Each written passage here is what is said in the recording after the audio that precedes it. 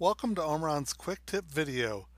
Today I'll be showing you how to set up the RS485 module for programless communication between the Sysmac NX1P to an E5C temperature control.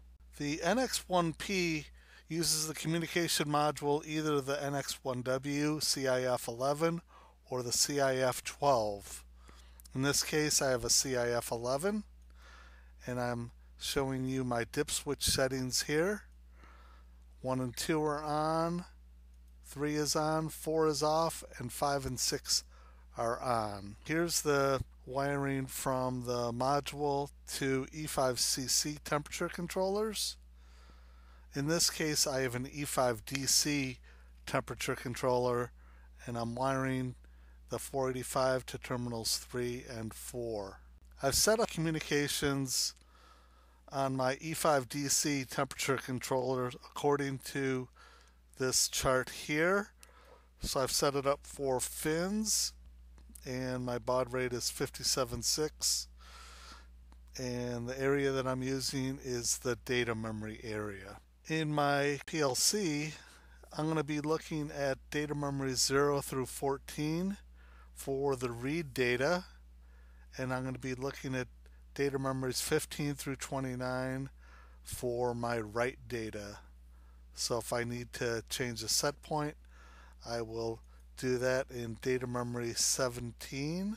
And in this example, the hardware that I'm using is the NX1P2 9024DT1 along with NX1W CIF11, the E5DC temperature controller with 485 communications, an S8VK power supply, a W4S switch, and some Ethernet cables. I've opened up Sysmac Studio and I'm going to create a new project. And here I'll call this project NX1P to E5DC controls. And I'm going to select my controller, the NX1P2, and I've got the 9024DT1 controller, and I'll click Create. I'll go to Configuration, Controller Setup, my built-in Ethernet IP port. When I communicate, I'll be communicating to 192.168.250.1. I'll select my option board setting, and in this case I'm going to have an NX1W CIF11, and I'll set it up for fins, and my baud rate's going to be 57.6. I'll now set up my memory setting, and I'm going to select data memory. The PLC will automatically gather the data and put it into data memories for this programless communications. I'll go down to Data, Global Variables, and I'm going to insert a new variable, and I'm just going to call it Data. And I'm going to make it an array, and it's an array of words, and it's going to be from 0 to 29. My AT specification is going to be %D0, and I'll click on Retain because data memories are memory retentive.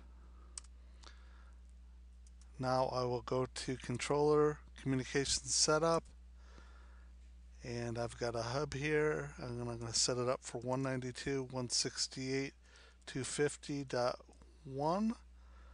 I'll check my Ethernet communications. Comes back OK. I'll click OK, go online,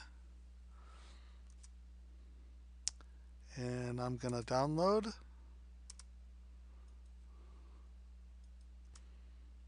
Click yes. Yes again.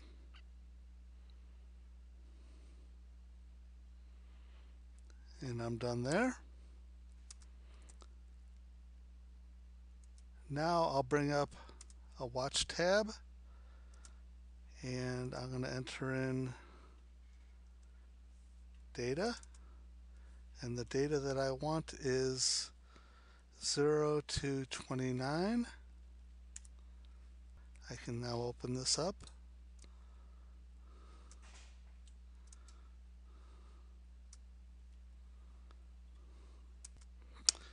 And in data memory 7, I'm going to make that a decimal, and also data memory 8, I'll make a decimal as well.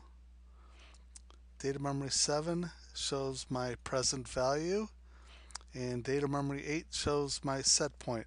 So my temperature controller is currently reading 80.5 degrees, and the set point is set for 80. And data memory 17, I'm going to also select that for decimal. That's going to be my set point that I can change. So in data memory 0 to 14, these are areas that I can read, and then in data memories 15 through 29, these are areas that I can write. So if I have a 1 in data memory 15, then I can change my set point. So here I'll set it up for 90 degrees, and you can see also here my read temperature set point back is 90 degrees. And that is how to set up the NX1P for programmless communications to the E5C temperature controllers.